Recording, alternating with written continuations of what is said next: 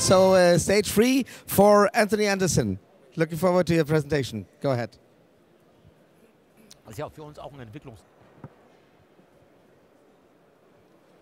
Good afternoon, and thank you for that warm introduction. I'm Tony Anderson, Director of Marketing and Business Development with Precision Combustion. Whoops. Oh, just to the right? Just a second. Okay. We jumped the gun here a little bit. Sorry about that. Hey, there we go. Fantastic. I'm the Director of Marketing and Business Development with Precision Combustion. And so we're going to be talking about microlith catalytic reactors and systems. A little bit about Precision Combustion, or PCI, before we get started. We're a small business in North Haven, Connecticut. Connecticut's a small state between Boston and New York. We're developing catalytic reactors and systems for the energy sector. We have 2 platform technologies, microlith catalytic reactors, which is what I'll focus on today, as well as RCL catalytic combustors. The microlith catalytic reactors can be used for a variety of applications, including oxidation or burners, fuel reforming and processing, and Sabatier methanation as well. And we're developing this for a variety of applications. Our collaborators include the U.S. government, both large and small corporations, as well as universities and national laboratories. Give you an idea a little bit about our product application space. We're involved in the power for fuel cell systems. That would be auxiliary power units, or APUs, generators, gensets, applications for vehicles such as aircraft and ships, internal combustion engine type of tactical generators, propulsion systems for unmanned vehicles, UXV, unmanned everything, UAVs, UUVs, UGVs, and all those other letters, as well as reformers for industrial systems for industrial customers. We also have efforts going on in combustion, as you can see, including fuel cell system catalytic oxidizers, either inerting burners or anode gas oxidizers, as well as some air cleaning, such as desulfurization for reformate, and then chemicals manufacture, including things like Sabatier methanation. The microlith technology is a mesh substrate type of catalyst. It's very small and durable, and you can see a cross-section of one of these little meshes where you see the layer of wire with the interfacial layer and the wash-coated catalyst on top. We have automated coating facilities, so we make these in rolls, and so that helps keep the cost very reasonable. And we have automated coating, and as well as the quality assurance and quality control processes in place. And we hold multiple patents on catalyst structure and then methods and apparatus of how to do these various catalytic reactors. And typically these reactors are, one of the values we bring is we're ultra compact and lighter in weight with high heat and mass transfer, which tend to make better catalytic reactions for the applications that you're focused on. And a bit of an explanation as to why it's better is that comparing the mesh catalyst to what you'd see like a catalytic converter of your automobile, the honeycomb mesh. Those type of honeycombs form boundary layers, and so if you have catalysts on the surface, they don't do as much work effectively. Whereas our microlith catalyst, very little to no boundary layer formation. There's also intermixing regions between the wires, and so you have a better catalytic reaction, a more selective reaction. A physical example of how this works is in comparison, again, an oxidation type reaction. What you find is you'll have 2.5 meters long of monolith, and it'll be a 1/10 of a centimeter, I'm sorry, 2.5 centimeters and a 1/10 of a centimeter long, which is about 7 microlith layers doing the work. It does the same amount of work between the 2 devices, so you have effectively a 20-fold size reduction. So it's more efficient use of the catalyst surface area.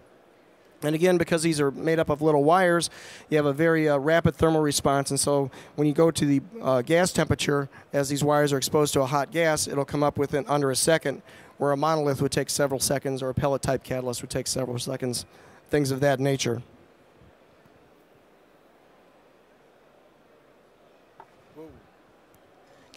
There we go. Sorry about that. So we have a few, three different fuel reforming processes that we've developed. Catalytic partial oxidation, which is fuel mixed with air. The catalytic autothermal reforming, which is fuel mixed with air and steam. And then catalytic steam reforming, which we call it that because we use a catalyst also for the exothermic side, or the burner side. And so in that process, you just have fuel and steam.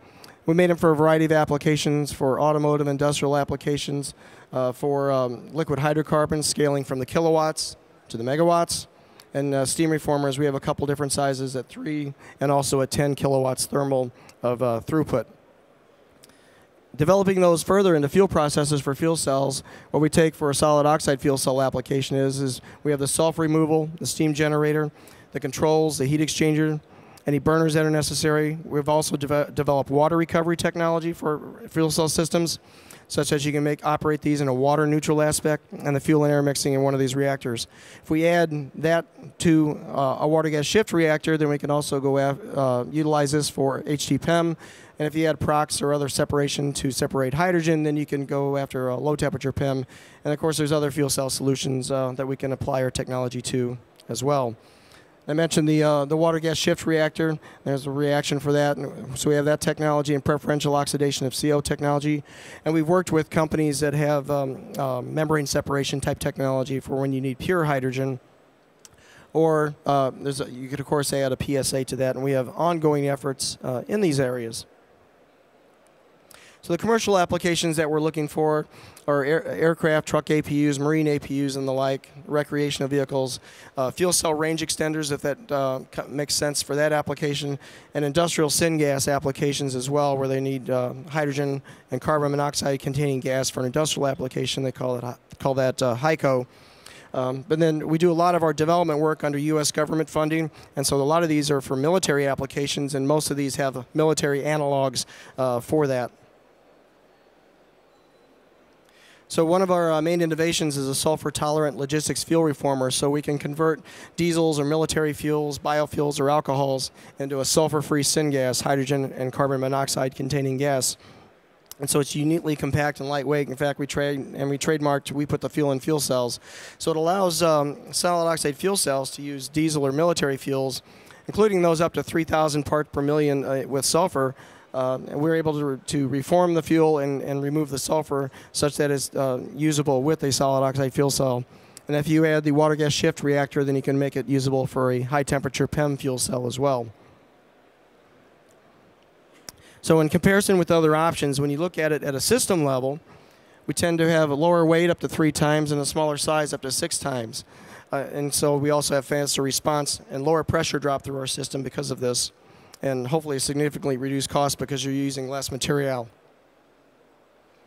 So our designs support complete solid oxide fuel cell integration. So we're able to integrate fuel processors and do the reformate flow, the thermal balance, and the electrical control handshakes between the stack and the load that's pulled from the stack, as well as the fuel reformer and processor itself. Here's an example of a fuel reformer that would be used for a 1 kilowatt electrical size solid oxide fuel cell in comparison to a standard American coffee mug, I guess, and a standard American soda can. Gives you an idea of the size. We actually have one at my booth, which is 2 stands over, D76-1, so hopefully you can stop by and we can chat more afterwards. But this reformer has the catalyst, the steam generator, the steam generating heat exchanger, a startup, we use a glow plug, and then a sulfur cleanup, all within a compact module.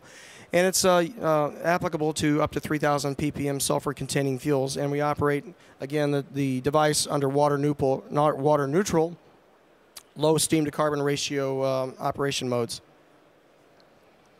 A little bit bigger system, this is 40 kilowatts thermal, so say maybe it's 10 to 15 kilowatts electrical size reformer. So again, comparing it to a standard coffee mug, it's about 17 kilograms for the same components within that device. And when you operate the device, it uses very low parasitic power, so something that's actually a little smaller, 1 to 2 kilowatts, it's less than 100 watts electrical parasitic load. A little bit bigger fuel processors. This is 25 kilowatts thermal autothermal reformer. All the dimensions you see are in inches, actually, so it's 5 to 6.6 inches in diameter. This would be used for a, it was actually designed for a low temperature PEM, but you can certainly use this embodiment for a high temperature PEM as well. The low temperature PEM, you would need a palladium membrane separator to go along with this.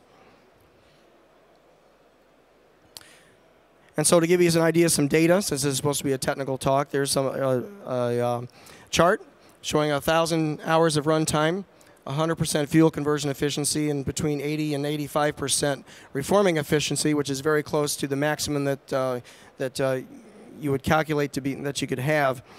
And so we did this operation, steam to carbon at 0.9, and this was what we call a low sulfur version. So it's 400 part per million sulfur or less to do this operation. So as of now, we've actually had multiple 1,000-hour runs to show durability. We have very similar characteristics where it's a very stable performance. An idea of some of the compositions you might get out of it. This is actually JP8 composition. The top line is what your calculations of equilibrium tell you you should get out of the process. The second line is actually what we do get out of the process, so it's very close to what equilibrium calculations say they should be. Then also, if you added a water gas shift reactor onto this as well, it gives you an idea of the hydrogen output and the carbon monoxide output that you care about coming out of that system. So again, a reforming efficiency of around 85%, between 80 and 85%. And another key for using fuel cells, of course, is you have to have very low sulfur to almost zero sulfur and much below 50 ppm and higher hydrocarbons with your fuel processor if you're going to be successful. An idea of a scale up, here's an example of a 1 megawatt thermal ATR system. So it would be the ATR with all those components. And it would include a water gas shift reactor. The picture in the center doesn't have that. It just has the injector and the fuel reformer and the steam generator, etc., with balance of plant controls. But it gives you an idea of what the size of this would be for something that large, about 6 feet in deep by 7 feet high, and about 3.5 feet wide. And so it's a modular fuel processing system that we're looking to integrate with modular fuel cell stack components. Here's an example of an interesting reformer that we developed. Is a 1 megawatt thermal. It's for volatile organic compounds. So this reformer was actually provided to an industrial equipment company who integrated it into a process at a automotive company, actually Ford Motor Company of Canada. And so they use that to reform the paint solvents from their painting process to provide that to a fuel cell stack, or you could put it into an internal combustion engine generator too if you'd like. Scaling up even further, here's an example of a natural gas device that we developed. That's 5 megawatts thermal of throughput. So to go from natural gas to syngas. This is for an industrial application, so we've tested this for 1,000 hours of durability. The target is 8,000 hours of durability. So typically in industrial plants, you don't want to shut things down very often. So you need to run for about a year or so, and then they do their annual maintenance on some of these things. Switching gears a bit, we're going to talk about the Microlith steam reformer technology we have. And we actually have a very small unit, again, 2 stands over at D76/1. And what our technology essentially is, it's a tube within a tube. So in the center tube, you'll have your endothermic steam reforming catalyst, and in the annulus, or the tube around the tube, would be your exothermic catalyst. And so it's a catalytic heater or a catalytic oxidizer to provide the heat that the steam reforming reaction requires. So these designs typically have lower pressure drop and higher bed utilization if you compare them to using a bead or a packed bed type catalyst. The rapid thermal response and the better heat transfer, Microlith also brings benefit to this. And so because you're also using a catalytic oxidizer instead of a flame stabilized burner, you have better thermal uniformity throughout the process, which helps with having a better overall process to get the composition of reformate that you'd like for your process. Just to summarize the benefits, you can read the slide, but typically we have lower peak temperatures in this operation, so you can use more standard materials of construction. You have a higher heat flux going through this smaller reactor, and so you have the uniform temperature distribution, which helps avoid any kind of carbon buildup or coke formation. We have low acoustics because we're not using a flame, and no NOx and very minimal CO coming out of the device on the burner side. And again, you minimize the cold spots, so that helps with, you can tolerate actually trace amounts of sulfur on the steam reforming side. And we actually have been able to do steam reforming with 1 to 2 ppm sulfur, which we haven't been able to find anyone else to do at the moment. And we also achieve good thermodynamic efficiency at operating at a lower steam to carbon ratio, so you don't use as much water when you operate our technology. So looking at a prototype steam reactor, here's a 500-hour test in this case. For the steam reformer, and you see around 70 mole% on a dry basis hydrogen was produced by this, and complete fuel conversion to C1 products. And this was operated on synthetic diesel type fuels as well as some dodecane as a test bench. So it would make about 8 standard liters per minute of hydrogen, which comes out to about a kilogram of hydrogen per day for this smaller type device. Here's an example of a test setup of our technology. So this is a steam reformer on a test cart. So you have a steam generator here. You have a steam reformer lengthwise on the top. And I'll show you a picture of that in a moment with laptop control. Inside, you have data acquisition equipment and mass flow controllers to operate this device. And so we provide carts like this for test and demonstration. For example, fuel cell stack companies lease these or buy these from us for evaluating their stacks on real fuels rather than blending hydrogen or carbon monoxide gases. Here's a picture of the steam reformer for a 7 to 10 kilowatt thermal. So this, I believe this is about 18 to 24 inches long and about 3 inches in diameter. But you can see that typically the flow of the air, fuel, and water and the heat into the device as well. So here's an example of taking that test cart that I showed you a picture of, and in a test we integrated this with a palladium membrane separation technology. And so you can see some of the data here, and it had 77, almost 78% separation efficiency, generated about 17 standard liters per minute of hydrogen in this particular device. We did that for a customer, and so these are examples of some of the fuel reformer test carts, steam reformers, autothermal reformers. We can also do catalytic partial oxidation reformers for either customers to get familiar with operating a fuel reformer, a fuel processor, or for stack testing or other component downstream testing that our customers and collaborators may be developing. You can add a water gas shift reactor if you wanted to do a high temperature PEM or add a palladium membrane type device for low temperature PEM evaluation and testing. And all this within the cabinet would have your balance of plant components, mass flow controllers, and the software, so that you can essentially have push button operation to pipe the gas directly into your stack testing device. We've also provided turnkey syngas generation units. They call this HYCO, hydrogen carbon monoxide for industry. These are two units that were provided that take up about half the size of this stage, and they're maybe this high. I believe it's about 45 kilowatts thermal of output in these devices. These were natural gas autothermal reformers that were sold to a customer of ours that was developing a technology downstream, so they were able to avoid having multiple bottles of hydrogen or carbon monoxide. Especially their safety engineers were concerned about having multiple bottles of carbon monoxide in a factory setting. These two devices have been operating for over 4,000 hours in intermittent use over the last year and a half or so, and they've made over 50,000 normal meters cube per syngas, which is a lot of money if you do the calculations on what hydrogen or carbon monoxide would cost on a bottle basis. A newer technology that we've developed, and it actually has some relevance in these power-to-gas scheme that's gaining in popularity and interest here in Germany and possibly throughout the world at some point. Spottier reaction is a well-defined reaction that was discovered a long time ago, but you take carbon dioxide and mix it with hydrogen, and you can make methane and some water doing that. So we've demonstrated this at the laboratory scale under some NASA funding and also some customer funding as well. A customer wanted to evaluate this process at the lab scale as well. So this makes, I believe, about a standard liter per minute of methane coming out of it.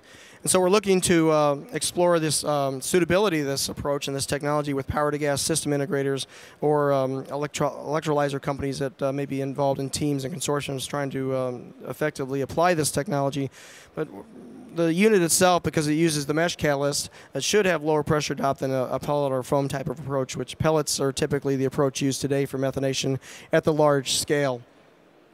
We've also provided numerous catalytic oxidizers, and here's some examples of them, whether it's a few hundred watts thermal all the way up to 50 kilowatts thermal, depending upon the application. So we provide these reactors or oxidizers for customers that are either doing projects or product development, such that you can either use them as an anode gas oxidizer, you can use it as a system start burner to heat up your system, you can use it as an inerting burner to remove all the oxygen off the anode before you start up the system and inert the anode. And again, it's a scalable technology, so we can go from the watt size to the kilowatt size. That's all I have today. I ended about 5 minutes early, so I apologize if I talk too fast, but please come visit us at D76/1, 2 stands down. And there's my contact information if you'd like to get a hold of me. I guess the floor is open for any questions, right? That's true, Tony. Thank you very much. This is your applause for your presentation. Thank you very much for this excellent presentation. Are there any questions from your side? So please raise your hand. It's not the case at the moment.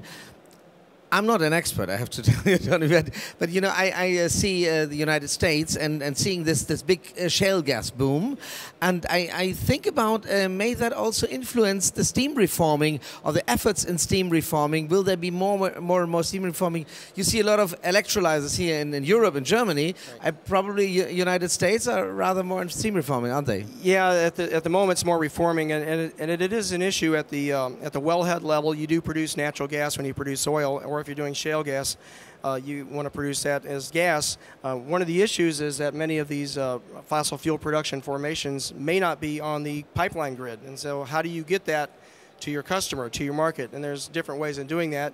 You can compress it and then ship it. Again, all of it comes down to how expensive it is to access that type of gas. One of the things we're looking at, because we're so much compact and lightweight, we can actually be sited either on oil platforms or out in the middle of nowhere to take the gas and convert it into syngas. There are other companies, including some here in Europe and the UK especially, that are doing gas to liquid type technologies, because then you can convert that gas into a easily storable liquid. And if you send a truck out there once a week to empty the tank and then ship it to market, it's a much more practical solution for those kinds of things. Yes. It really is, indeed. Any questions from your side? You can give this question, or you can visit Tony just 2 booths this way, 76/1. Yes. You can find him all the day today and tomorrow also. Thank you very much once again for your presentation. Thank you very much, and Danke schön. Have a good day. Thank you auch. So the next presentation will take place in 8 minutes' time. It will be at 2 o'clock, and we will hear Dr. Benedikt Hanke. He is the R&D manager of Next Energy, EWE Forschungszentrum für Energietechnologie e.V. And he will talk about make the best of the sun, meeting thermal and electrical energy demands. So stay tuned, have a coffee on the house. We will start in 8 minutes. Thank you.